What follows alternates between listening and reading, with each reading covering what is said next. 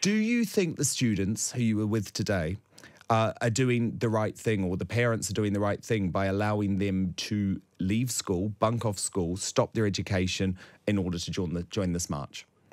Well, I think the students out there today were sort of answering these questions with lots of their signs. One that really struck me in the gut, because it reflects how so many of them are feeling, is no time for learning when the Arctic is burning.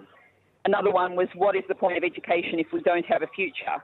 These are young people who are grasping their own future, taking control of their own lives, saying we're not going to let the adults, the older generations, do this to us.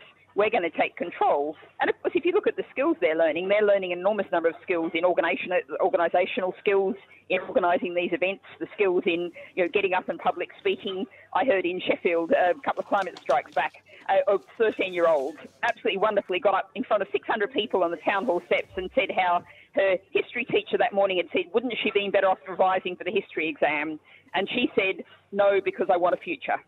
Natalie, do you accept, though, that here in the UK, we should actually be proud of everything we're doing to cut carbon? We're leading the Western world. We're leading the developed world. If you look at the carbon dioxide emissions per capita, in this country, it's just 5.99. In the US, it's 15.53. So shouldn't we actually be very happy with how we're doing? We're doing great. We are leading the world when it comes to a green revolution. And why don't we celebrate that instead of constantly bashing ourselves for it? Because we're doing better than any other developed country. And I don't think that message is clear to the students.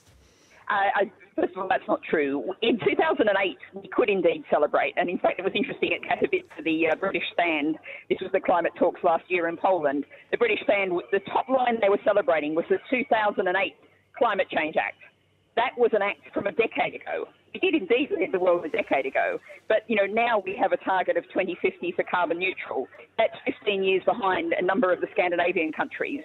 That's not climate leadership. Well, 2030, the government has committed to decarbonising British electricity altogether. Shouldn't we celebrate that? That's very slow again in terms of developed global norms. We should be doing much better than that. Not compared to the US or China. I mean, isn't the issue with those countries? It's not with us. We're doing great. The pressure has to go on the US and China to make the change. Comparing us with the US is setting an extraordinarily low bar. In China, of course, per capita emissions are still vastly lower than ours. More than 90% of the world's electric buses are in China.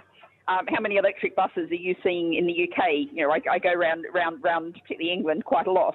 I don't see many electric buses. When I go to the continent, I see electric buses everywhere. You go to cities like Antwerp, which has an essentially car-free centre with little electric buses to run around for people for whom mobility is a problem. Well, do you know what? Natalie, I think we're doing well. I think we're doing well. 29.3% was the portion of our electricity provided by renewable energy up in 2017, up from 24.5% the year before, notably higher than America. And also, do you know, notably higher than the EU. About 10% higher than the EU. So celebrate what we're doing. We're doing great. We're getting behind this. We all want climate change to stop, but it has to be done in a sustainable way that isn't going to take us back to some sort of primitive, pre-capitalist time. And I think that's what this extreme organisation is trying to do. And I think when the students realise it means they won't be able to get on a flight for their gap year to Thailand or to Australia, and they're going to have to go like Greta Thunberg on a yacht for 6 weeks, maybe, just maybe, they're going to think, you know what we're doing is sensible and it's measured. There's nothing going backwards about renewable energy, about offshore wind, about solar. There's nothing backwards about focusing on walking and cycling and catching good, reliable, convenient trains. I agree. Restoring good local bus services, which have been absolutely trashed, but we're doing it across the UK. We're doing it. No, we're not. But the bus services are going massively backwards and have been shut down enormously and have disappeared from large parts of England. Those bus services. Do you know what? I just wish, Natalie, I just wish sometimes. I've just presented you some great statistics. I appreciate your passion, everything you do, but do you know what? I just wish sometimes you could give us a pat on the back. Do you know what I mean? Because actually, we're changing a lot.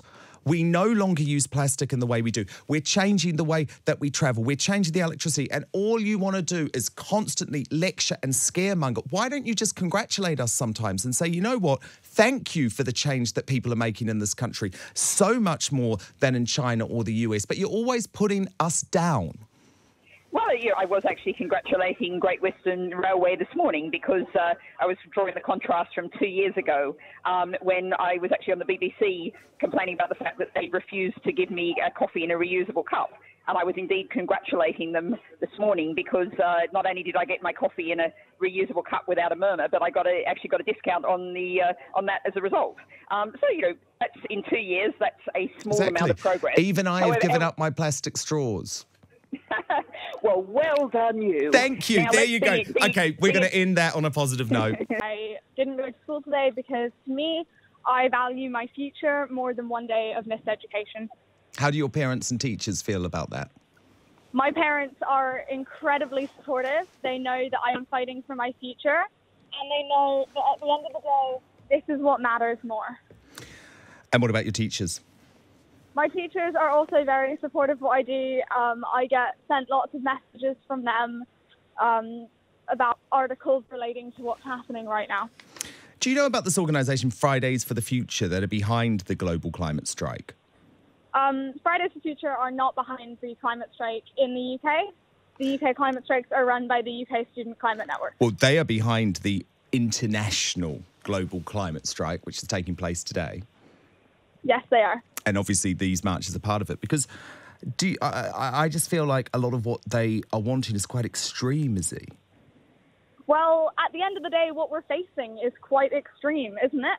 We are facing a global crisis, a catastrophe that has the potential to wipe out all of human civilization. Millions of people are already dying because of the climate crisis. That, in my opinion, is extreme.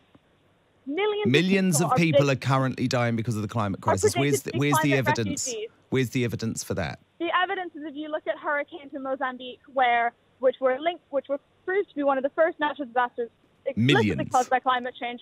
The people in the Bahamas who are being killed right now, the people who have lost their homes. Oh, absolutely, it's terrible, but it's not millions of people, is it? Millions of people are at risk of death because of climate. At risk, okay, that's a very different thing. Now, do you know what we're doing here in the UK, what the government's doing? It's pretty good, actually. We're ahead of the world. If you look at our carbon emissions per capita, 5.99. In the US, they're 15.53. We have already committed to reducing our 1990 carbon emissions 80%. By 2015, we were the first major developed economy to make such a pledge. Pretty good, right? First of all, the UK is on track to miss their Paris Agreement goals, which, in my opinion, not that great. Second of all, the UK has a historical burden to be the best at deindustrializing, to be the best at combating carbon emissions, because we were the first country to have an industrial revolution. We were the first country to start commercially burning coal and putting it into the atmosphere. Oh, so it's our fault. Okay, it's our fault. The first country that takes a stand against this, because at the end of the day, the UK has higher carbon per capita emissions than China, where people are still living in rural, underdeveloped areas, than a lot of underdeveloped countries which haven't contributed massively to climate change. However, they are the people who don't have the infrastructure, who have the climate that is going to affect them the most, and they're going to be the first people to be affected. Are you going to not travel the world, Izzie, or are you going to do it like Greta Thunberg on yachts and container ships like Natalie Bennett was suggesting, 6 weeks to her Australian homeland? I'm not talking about what individuals need to do. No, but just out of interest. I personally, I'm trying to reduce my flying as much as possible. That's not always an option for me as a student who has family in another country. However, at the end of the day, what needs to change most is we need systemic change. We need change. So I can still go back to New Zealand on my little flight? Of course, we want people to be flying less. We want them to be eating less meat. However, for a lot of people, those things are unavoidable. Well. And at the end of the day, we need to make a system that is more accessible so people can make those choices more easily. Okay. All right. Well, good luck today. I hope you didn't miss out on too much schoolwork. That's Izzie Warren. Thank you so much for having me on. Absolutely brilliant. Very articulate, impressive 15-year-old who is on the strike today. To be honest, she's as good as Greta Thunberg, Izzie Warren. I think she's a very good proponent for that movement, even though I disagree with everything she says. I think what an impressive 15-year-old. So thank you, Izzie. It's absolutely brilliant to hear from you.